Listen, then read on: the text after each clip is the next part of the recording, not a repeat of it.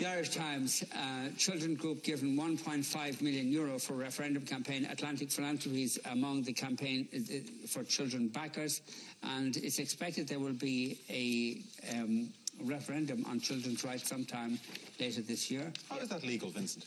What's that? The Minister confirmed this year. How can one group can donate 1.5 million to one side in a referendum campaign? Because I have a suspicion that that was like to a no campaign, and say a European referendum, the Irish Times mightn't report it with such glory. And I mean, it's one group. It's an outside, it's an American man. I have no doubt that it's all been done very legitimately. I have absolutely no doubt. So. I think there's something disturbing about it, however, that if outside groups, wealthy groups, can finance one side in a referendum campaign, no matter how worthy that campaign may be, then it distorts democracy, I think. I mean, I would think there should be very clear, open rules, but I think we've had previous referendum campaigns where we've seen where we don't know the source of funding. And I would agree that we should. I think that you raise a good point there, John. I think there is a problem with that. I just think that if some American comes in who's a Christian conservative and donates $2.5 million to the no campaign here, you'll be screaming blue murder.